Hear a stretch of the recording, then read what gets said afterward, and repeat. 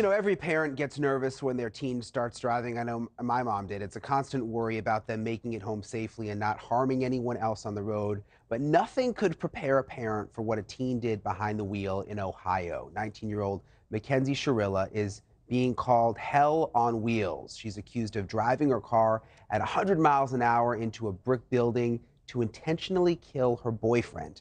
20-year-old Dominic Russo and his friend, 19-year-old Davion Flanagan. Those are the names of the two boys there. Surveillance video caught the terrifying moment on video. We have to warn you, obviously, this is very disturbing.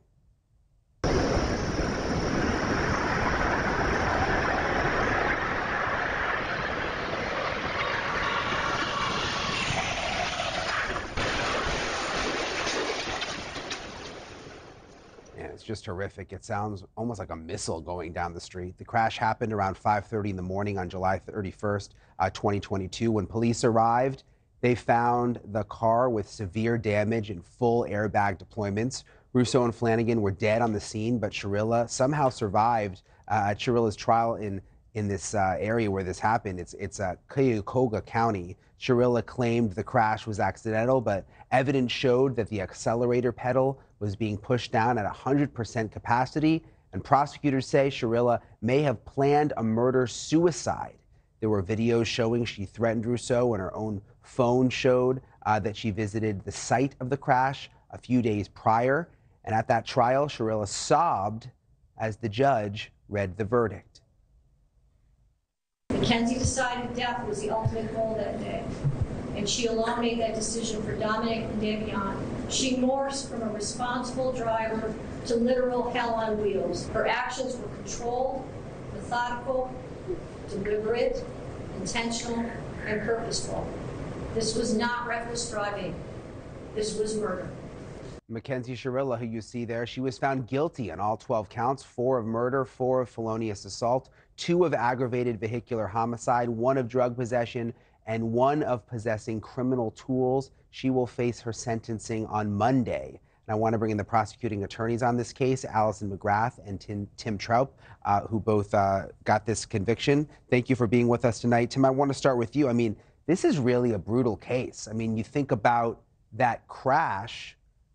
It's hard to wrap your mind around. How were you able to prove that she did it intentionally? So I think it started with the video evidence that we had. We had a video of the actual impact of the crash. We had a video about 59 seconds before that, the impact video that you're showing, that showed the defendant driving in a slow and controlled manner using her turn signal.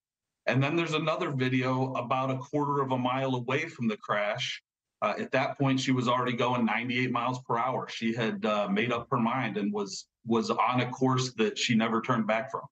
Allison, were you all able to uncover anything to determine whether she had been planning this out ahead of time? So we had played some audio evidence that we had received from the victim, Dominic Russo's family, that involved a cell phone that Dominic had used a week or 2 prior before this incident to record a very heated, tumultuous argument between himself and Mackenzie. These recordings were left on the cell phone, we believe, and recorded by Dominic. Thank you for watching. Go to newsnationnow.com to find NewsNation on your television provider. And don't forget to click the red subscribe button below to get more of NewsNation's fact-driven, unbiased coverage.